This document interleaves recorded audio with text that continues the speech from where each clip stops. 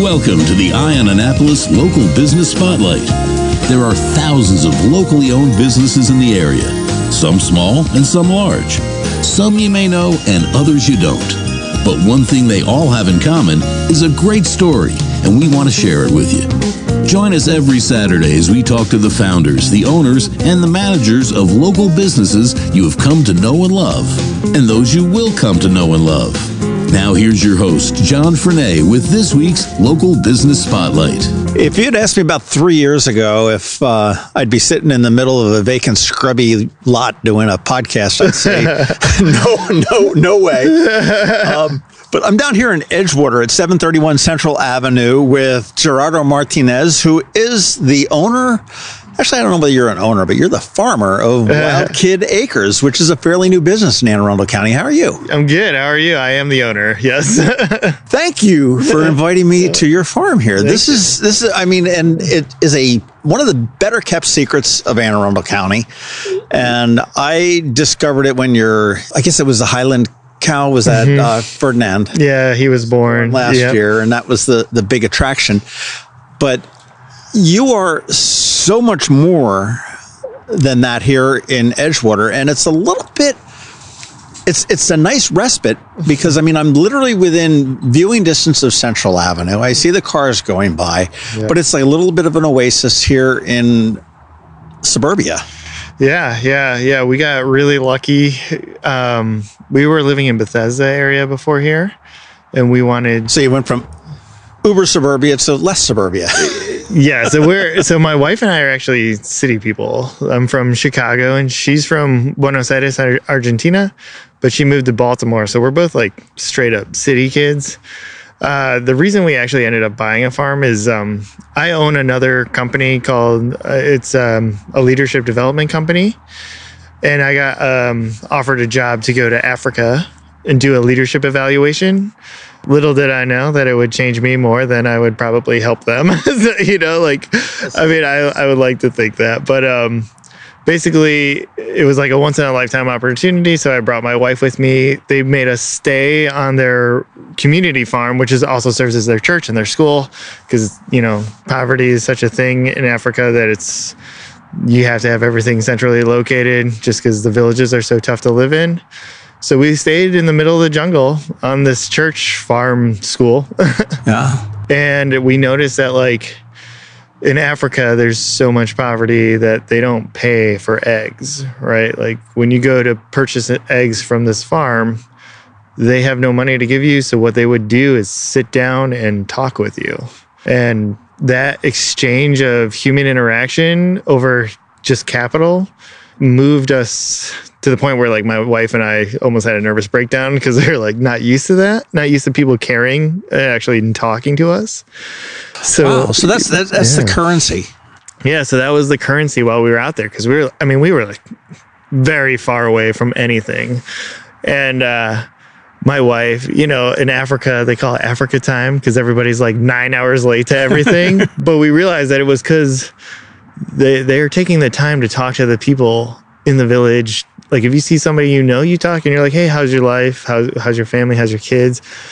You know, that when we were there, you know, to some context in the beginning, they were like, oh yeah, there's like no suicide in Africa. There's no depression. And I'm like, that might not be true. You know, a lot of people say that. And then you go there, I'm like, I mean, there is, but they get to talk to people, right? And they have the ability to just like go to the village and be like, I don't feel good. I don't like my wife, whatever, you know? Wow. Yeah. So when we came back, we came back in the May of 2019. And I was like, how are we going to recreate that for my son? You know, how are we going to recreate that type of like raw human interaction in the United States where we're so privileged that I can go up to anybody and just give them $5 and I'll get eggs in a second, right? Sure. So even like farmers markets, right?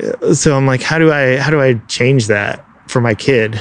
Because I want him to be able to like coherently understand people rather than just exchange with people. So we were like, the only way you can do that here is getting a farm, right? Like being a homestead. So providing food, milk, eggs for your own family. So we were like looking for places and we could not find anywhere to buy where we were in Montgomery County.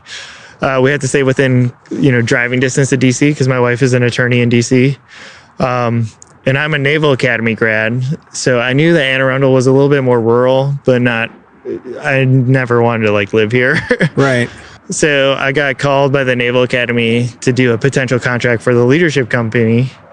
And I just looked at the Zillow or one of those apps, right? The real estate apps. And I saw it. I was like, hey, there's 5 acres in Edgewater. I didn't know Edgewater at all because I was mainly in trouble when I was at the Naval Academy, so I never got out. Yeah, so I went and I came down here and I saw that these 5 acres were covered in trash. The house was totally pretty bad. It looked like it could get renovated, but it was a 1930s home, pretty bad. Sure, it was a 1930s home. Yeah. So we were like, oh man, we can bargain. And then the day we went to go make an offer, the real estate agent met us here and there was a dead deer on the porch. And I was like, ooh, another bargaining chip. So we put an offer pretty significantly lower than what they were asking, just because I knew it took so much work. And they accepted as long as we were willing to start a farm and not subdivide it and sell it into a giant development. So that was the prior owner had wanted this to remain as a somewhat. Well, yeah. They wanted to remain as a big lot, basically open space. Yeah, down here in this part of the county, people are pretty against large developments. Sure, and it makes sense. So, kind of fast forward, we found out that she was the daughter of the previous owner who had passed away, and that's why there was so much trash here. Because when that guy passed away, people are just using it as a unofficial dump. Yeah, it ended up that she turned out to be very positive for the farm, so she accepted the offer. And her father, the guy who lived here, was the pitcher for the Hot Sox, and they had a baseball diamond in here, which we didn't notice when we got here because it was all overgrown and kind of trashed.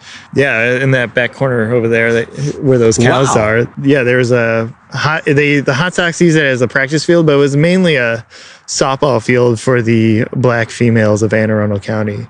And I think the team name was it was the Vipers and changed to Cougars, and they practice here. And we didn't find out any of this. Very cool. Yeah, we didn't find out any of this until we were cleaning up. So, well, it's funny. The county just released a virtual sort of tour of the Galesville. Yeah, site. They talk about the Hot Sox. They talk about all the different aspects of the African American life and the civil rights movement in Anne Arundel County. Yeah, just launched it 2 days ago, and it's really kind of fabulous, interestingly fabulous. Yeah, so right now we're working with the county to become a heritage site. So we're trying to build a little gazebo rotunda and dedicate it to the Black history of the land here. That's great. Yeah. Well, so you go to Africa, and you and your wife have your life changed by this experience. And certainly as a Naval Academy graduate, served in the Marines, how does a Naval Academy graduate Marine who, arguably probably could go any number of different ways and directions, get the farming bug? And how have you built this? I mean, this is not only a self-sustaining farm for yourself and your family, but it's an attraction, it's an education point for the community. Yeah. So I have to follow it chronologically because the story doesn't make sense. So we purchased the property. It was trashed, and we purchased it under a renovation contract. So we would renovate the house with a contractor. And we agreed that with the mortgage company that I would clean up the yard myself.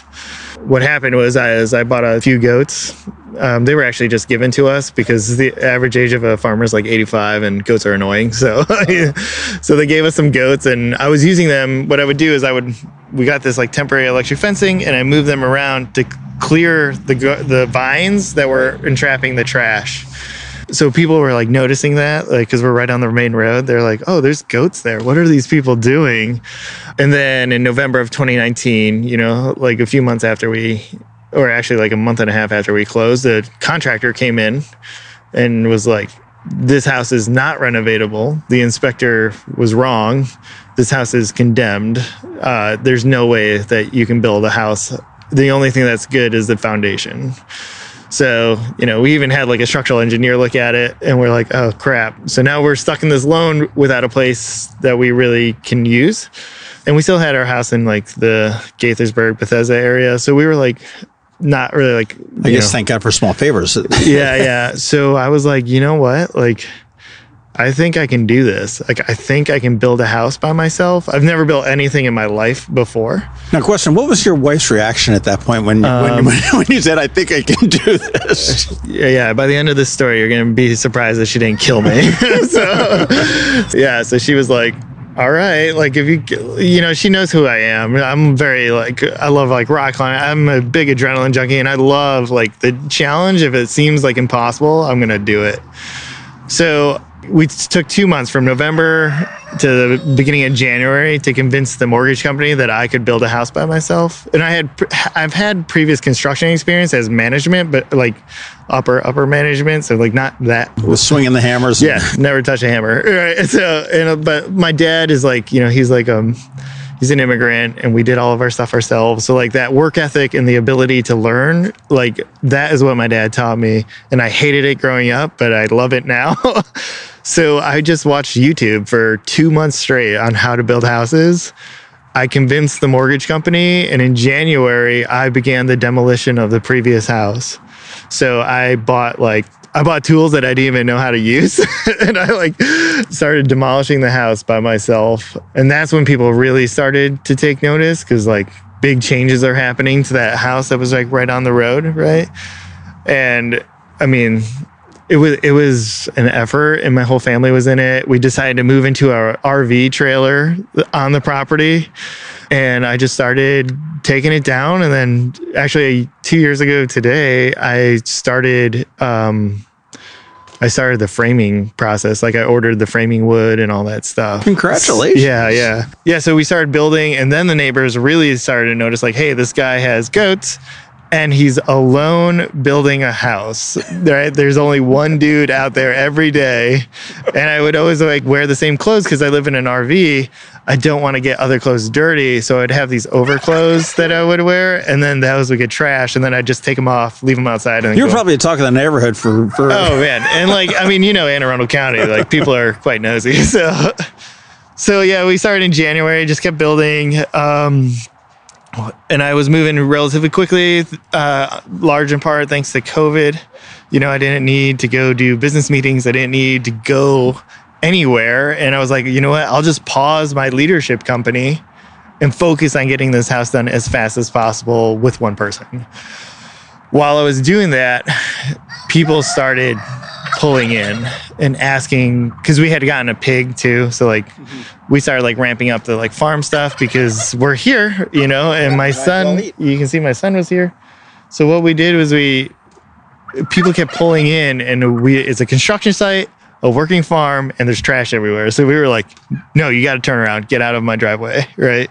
It started to get very overwhelming, especially over the summer of 2020. And then in September of 2020, actually on September 1st, a lady pulled into my driveway, got out of her car, and just started crying. Didn't say a word to me, just wouldn't stop crying. And I'm like, I was in the Marine Corps and all this stuff, and I'm like, not that being Latino makes you insensitive, but like you can cry in front of me and I'll be like, what are you doing? Right. So she starts crying. I'm like, what are you doing? And this was the 12th time that day that I had come off of the roof. So I was like exhausted. Sorry, my roosters are like going. The rooster is fabulous. But so I was like exhausted, and I was like, okay, you can come in, but don't tell a single soul, right? Don't tell anybody that I'm letting you do this. You can go pet the goats. You can meet, at the time we had a baby cow. I was like, you meet them, you can pet with them, but like, don't tell anybody. And so she came in, and she's, if you come here, you'll see that there's like wood chips everywhere. And she was asking me all these like really actually very like well-pointed questions on why I'm doing this, similar to what we're doing right now. She's like, why is there a giant pile of wood chips? What's with the trash? Because it was so overgrown that the community thought I was bringing trash here, but in reality, I was pulling it from the property and bringing it forward so that I could get it off the property. So she was asking like all these awesome questions. I got really excited about regenerative agriculture. So that's what we are. We're like very focused on the climate and trying to mimic nature as much as possible.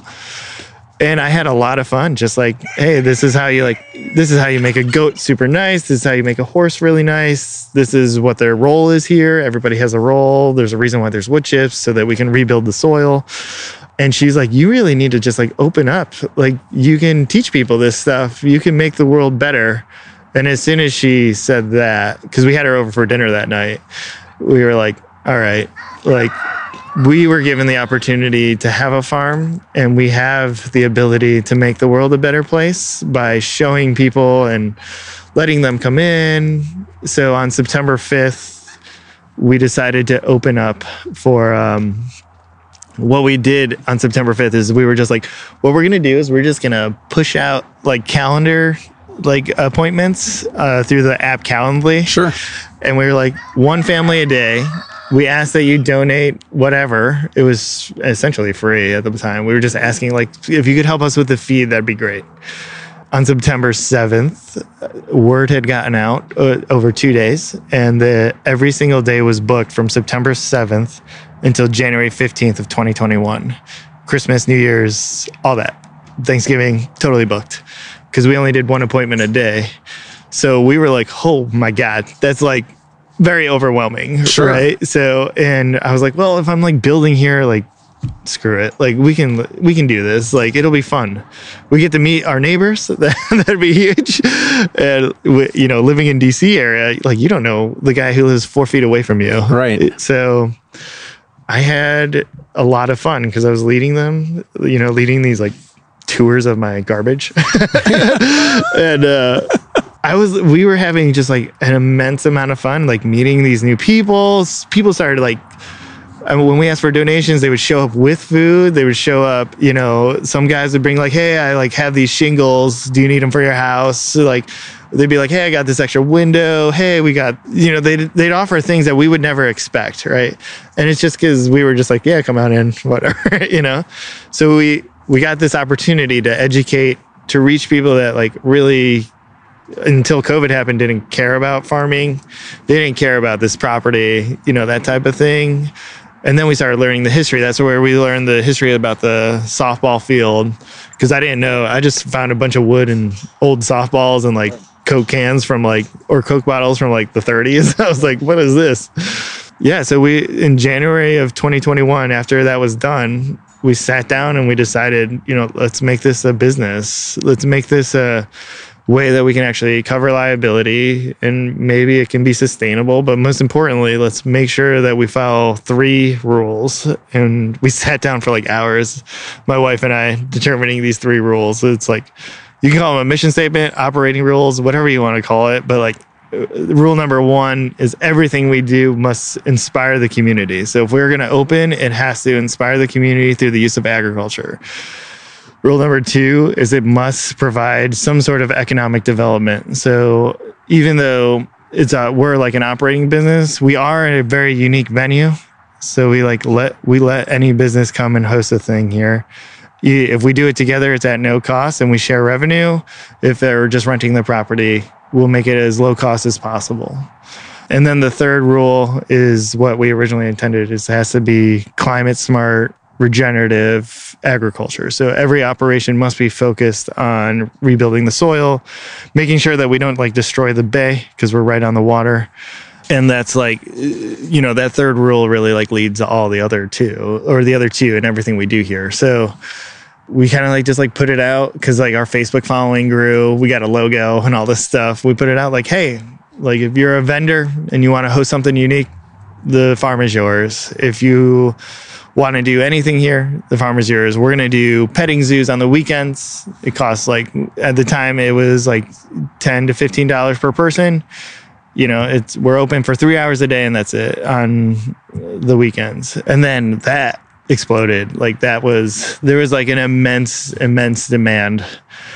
We got confronted by these group of ladies that were like, I want to do goat yoga on your farm. And we're like, let's do it. Like, we'll share the revenue. There's no cost. Like, you can just start. So we've helped businesses to start out. we got confronted by a group of, they're actually all individually came to us, but they're therapists, and they're like, hey, we're not certified to do like animal assisted therapy, but we know that our clients could really use this, especially because they can't come inside, right? So we're like, good, like, let's do it. We'll figure it out. We'll figure it out that like we just need to provide an animal handler, right? We started doing volunteer opportunities. We got overwhelmed with volunteers, like way too many. So we had to control it. And so now we're like doing all these like really unique, really like fun things that take kind of a lot of work, but it was so much fun. We opened up for a farmer's market. We didn't think that we would really like be the farmer's market to go to, but since we're such a unique venue and we're so welcoming, we had made partnerships over the like 2021. So we had a lot of vendors come, and we have beer because we actually take the grain that they use from the beer process and we feed it to our animals. So it's like a super win-win relationship. Wow. Yeah, we partner with several of them. And it just like grew into this big thing where we're just like, let's make as many friends as possible. Let's try to boost the community and just like have fun with it. And as long as we're covering costs, like it's okay because it's our home. I don't want to be like making this like just like a business that just like pumps out, Right. You're not turning into a Six Flags by any. Yeah. I mean, this is amazing. I mean, you got into this whole regenerative and, back to Mother Nature. Yeah. By accident. Being in Africa. Yeah. And because a woman showed up in your driveway, you got into creating a venue and a way to educate the community by accident. By accident, yeah. I think like the biggest thing that's like amazing about this place is, one, we get to talk to like, conservation and all that stuff is awesome, but most of the time you only reach the people who care, right? But here, because we're like a petting zoo and you can come grab beer or like, and there's like cornhole tournaments and stuff like that, or yoga, and we get to reach people that otherwise would never even know that there's such thing as regenerative agriculture. Well, it is a hook. I mean, and that's all about education is. I mean, you get them in here. I mean, this is cool for goat yoga. I want a goat to crawl on my back. Yeah. That's awesome. But now when I get in here and I look around and I'm like, okay, well, what's this fire pit going? I mean, well, we're taking our trash. We're not adding it to the landfill. We're taking this. We're composting this. We're, figuring out what we need to do is people learn little bits and are able to sustain themselves. Yeah, and I think like one thing that we kind of pride ourselves on is that we're not always the teachers. We partner with Annapolis Compost, the composting company, and people will come here and we have like their stickers and stuff, and they'll be here on those market days and just be like, oh, hey, this is what composting is. Like, and like our partnerships really like help us reduce costs and that overhead of like having to have employees that like teach and stuff like that, especially because we have no infrastructure other than my home. Right. So that partnership has reduced costs and made us capable to make a profit and reinvest it back into the community. So we did a lot of like pro bono education stuff. Like we brought nonprofits in here and just did stuff for free with them. Kids who would never have access to this stuff. You talked about the poverty, abject poverty in Africa. And I mean, not to the degree and the extent that it is there, but there is an awful lot of poverty that is amongst plenty, is I think a report that comes out. And I've talked to a number of people that have said that people that are living in some of the public housing communities in Annapolis have never seen the creek or the bay. Yep. And I'm thinking this is spitting distance from there. You mentioned earlier about the life of privilege that we have. We are privileged. We can get in a car and we can drive someplace. We can walk. We can do that. But again, this is something that is not necessarily available to you. Are you working with the schools? And so right now, our biggest holdback. So in 2021, we were open for 80 days, an average of 3 hours on those days.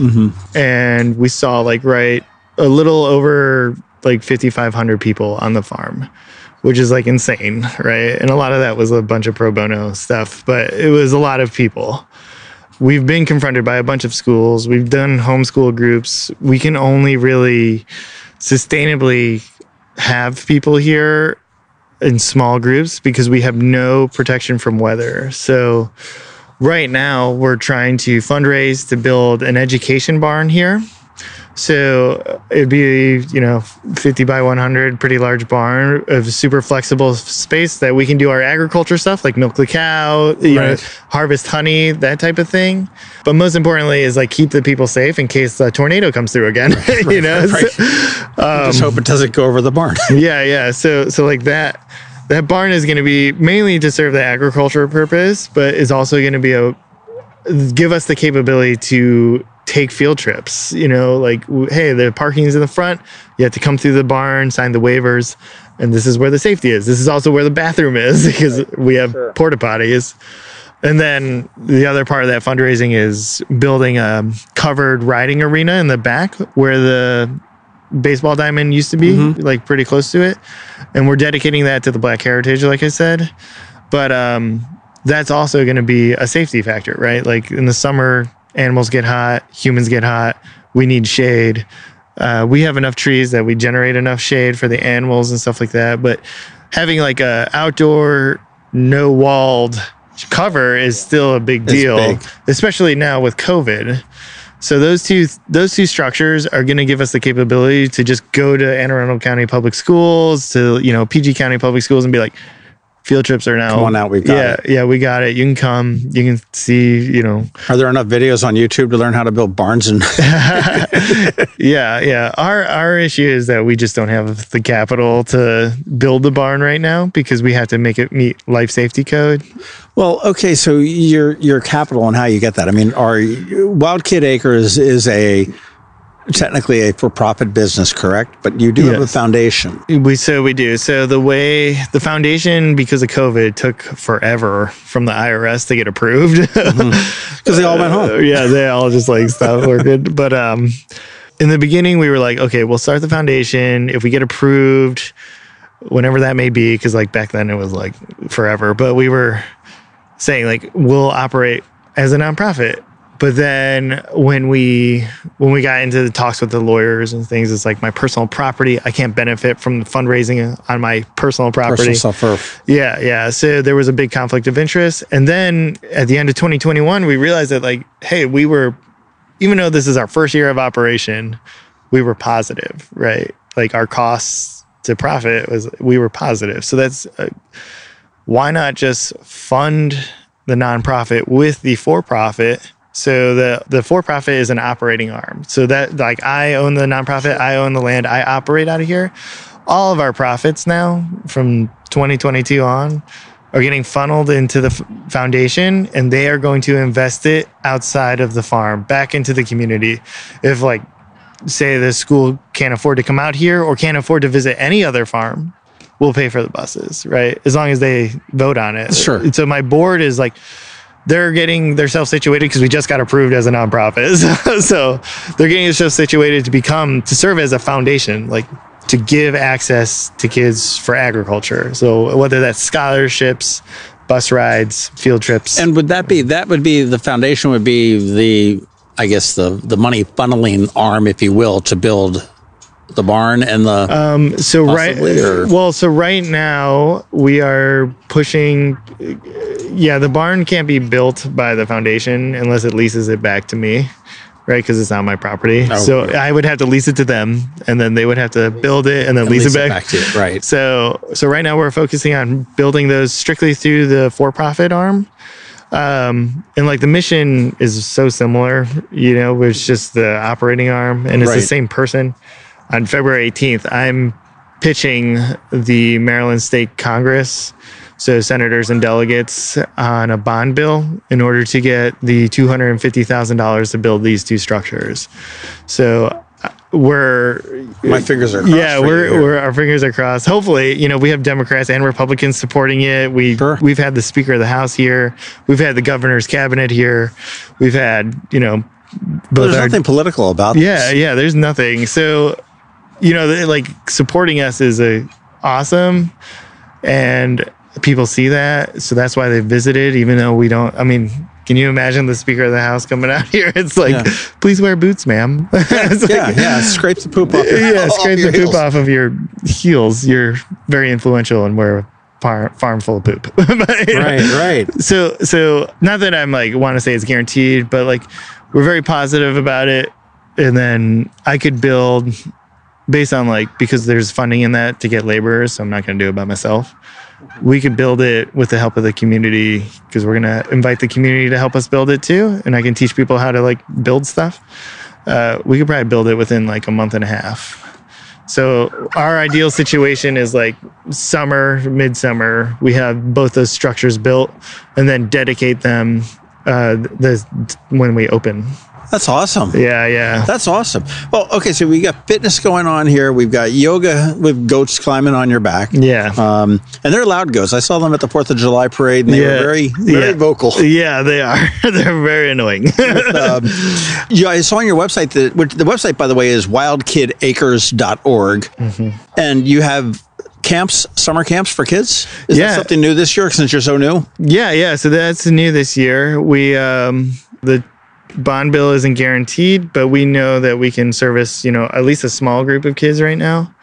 And we saw the demand. So it's not like crazy low cost. Like it's not like $50 for a week, but it's $300 for the week. And it's in a low cost access to the farm. And we have an education program built around essentially like how you would build the foundation of a farm, from soil to animal behavior, to livestock management, to crop management.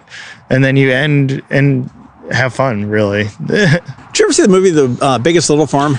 Yes, I know them, actually. Yeah, John and Molly? I like message them over email and stuff like that. I've never... Very, very similar. I spoke with them when that film came out. They were here for the Annapolis Film Festival. Oh, cool. And this is somewhat... There's some parallels I see to that. I mean, they gave up this big city life. And they took pardon the language, but a piece of shit property. Yeah. And nurtured it over years. Yeah. Just to be this flourishing thing. And I really do see some parallels between what you're doing here. Yeah, we watched that when we were living in the trailer. And my wife was pregnant living in the trailer. So I was like, this is what we're trying to do. It's like, we're going to remake this land. And at the time we weren't open, and she was like, I'm going to stab you to death. I am pregnant, living in an RV with no home to go to. I was like, I was like, it'll be fine. There's trash in my backyard. What could possibly go wrong? Yeah, and my son, luckily we had like food. We had Wi-Fi before we had electricity. I don't think we can survive without Wi-Fi or internet today. But birthday parties, it seems like a perfect place to do. Is that something that... Yeah. We do birthday parties, venue rentals. We just do petting zoos on the weekends. Right now they're only limited to like Sunday.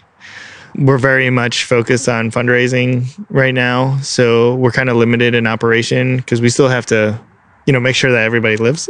Yeah. But also I'm trying to like do how we met, I'm really trying to go out, do speaker series, try to fundraise, cause like no money is guaranteed until it's in your bank account. So like, we're really trying to like grow. Really everything we're doing is focused on the barn. Because that's really what our capability and safety standpoint, our liability costs are very high right now because we don't have a place to keep people safe. Like we can't keep EpiPens because we have no refrigerators. Our only bathroom is inside my own house.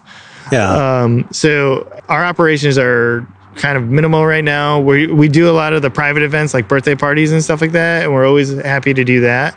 But the like being just blanketly open to the public for them to come whenever, that is impossible. Well, it sounds like you're growing the business like you're growing your farm just pretty organically from one step at a time, and just small steps lead into bigger steps. Yeah. I mean, how can we support you? I mean, you said it's growing revenue. We need to improve upon this. We need to get that barn. We need to get the shelter in the back by the diamond.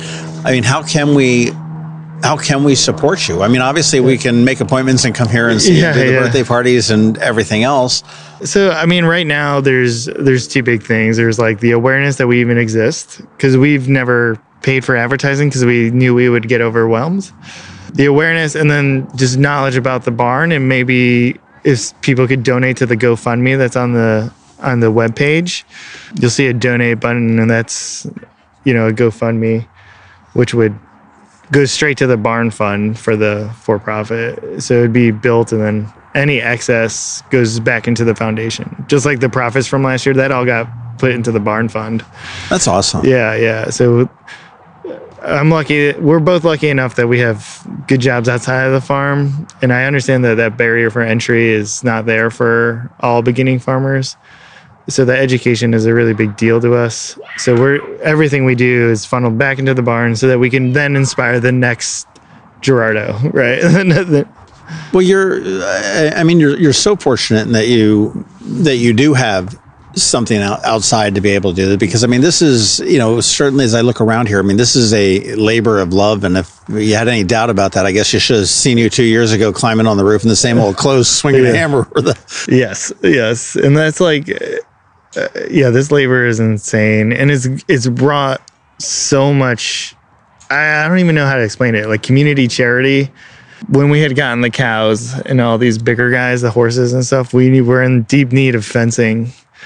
And some guy heard about us and was like, I got $80,000 worth of this split rail fencing. Come pick it up. It's yours. And I was like, I'll be there tomorrow. And That's awesome. Yeah, in the middle of like the huge lumber spike, it was a gift that I don't even think he knows how important that was.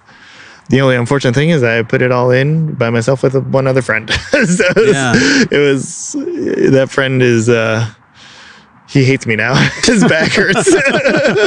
No, he's a great friend. He always comes over and helps. Well, you did say that, you mentioned that your wife works in DC, but you said you've got a job outside. That's the leadership company. So is that going to go away at some point for you? Is that in your plan as you look down the future? It is. It's funny you bring that up. I was literally just talking about my wife about this with my wife. Yes, I fully plan to be 100% committed to this farm and the impact that it has, as well as my future plan is to either dissolve or sell that company. Or just stop running it, and be 100% committed to this farm.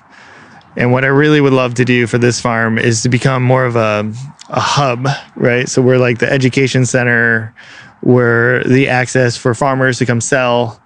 I would really like to be like spiderweb that into, like years down the road, maybe on another location. But like right now, I would love to have make ease of access. So create software that people can just go on the Wild Kid Acres website or app and just order like fresh strawberries. And if we don't produce them, the next farmer down the line, you've got an in with. Yeah. So that farmer sells their stock, and then, it's a beneficial because they don't have to be customer facing, and that's what we like to do. So that is our strength. We like to be customers facing.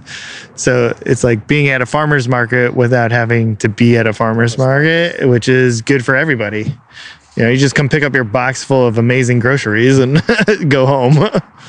You've turned a scrub lot into something absolutely amazing here in Edgewater, Gerardo. This is, this has got to be, getting married, having a wife, the kids, the whole thing's aside. Take those out of the equation. This has to be one of the most, prideful, proud things that you've done for yourself. I've got to think.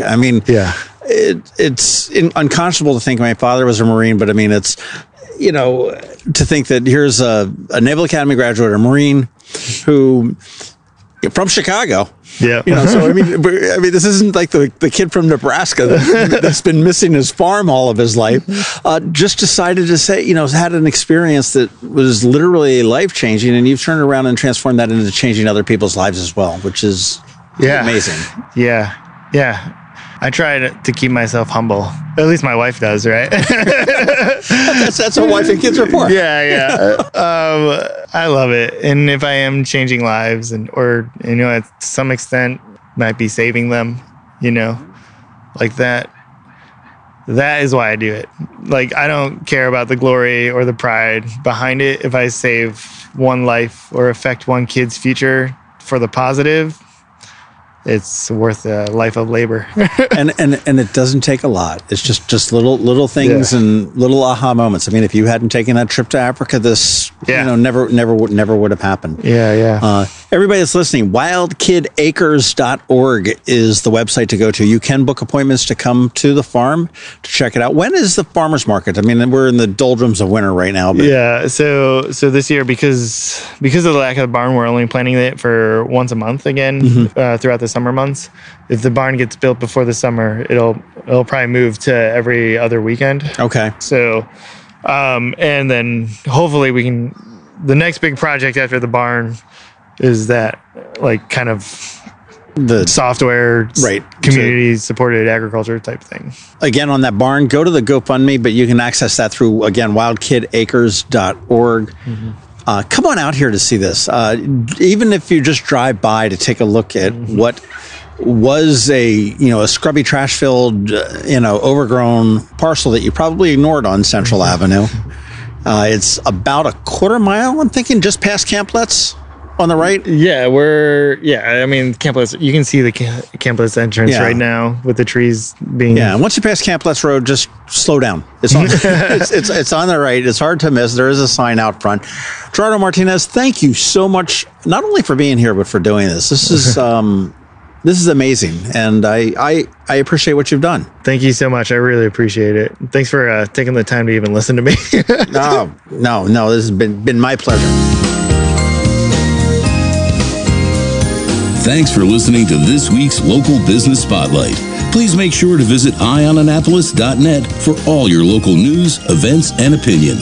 And in case you haven't already, please subscribe to the Eye on Annapolis Daily News Brief, where we bring you all the day's local news direct to your phone, tablet, or computer in about 10 minutes. It comes to you at 6 a.m. every Monday through Friday, and you can subscribe on Apple Podcasts, Google Podcasts, or wherever you get your podcasts.